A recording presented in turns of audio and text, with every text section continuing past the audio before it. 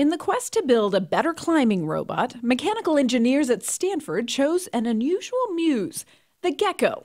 We talked to biologists and we said, well, okay, well, what animals are out there that have really excellent wall climbing abilities, and they're fast, they're agile, and so on. Gecko stands out. They can run at 1 meter per second, up, down, in any direction. They can work on both smooth and rough surfaces.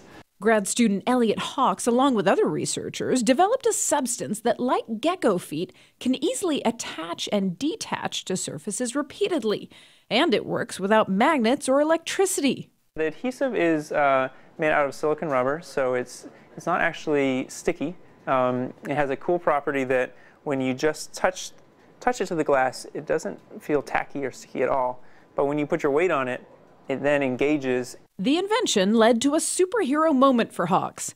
These pads, equipped with the adhesive and supports for his feet, turned Hawks' hands into gecko toes, letting him scale this 12-foot wall, albeit slowly. That had been a goal for a couple of years, and it was very exciting to get up there and look down and be like, all right, we did it. If we lift it off with a rubber band doesn't really even stretch. But now we come down here, wrap the rubber band around the loading point, and pull.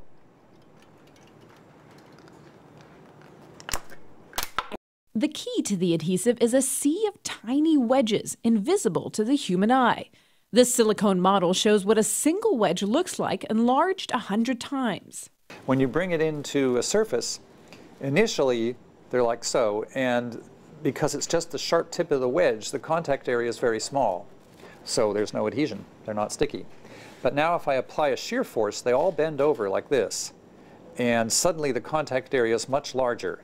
This microscopic feature gives the adhesive its unique properties, but makes it challenging to produce in larger quantities. We make this adhesive, we make the mold by hand, we do micro machining, and then we cast the polymer into the mold, and we make little patches, 4 by 4 inches or 10 by 10 centimeters at a time. It's sort of a handcraft. NASA is exploring using the adhesive to grab space junk. And the CEO of a car company sees the potential to streamline windshield installations. They use suction, which leaves a big circular suction mark at the end, which he then has to do a whole other step to clean afterwards. And since ours doesn't leave any residue, he was very interested in that. But don't cling on to hopes for tapping your inner Spider-Man. Stanford isn't looking to license the technology for any climbing devices. In Stanford, California, I'm Sumi Das, CNET.com for CBS News.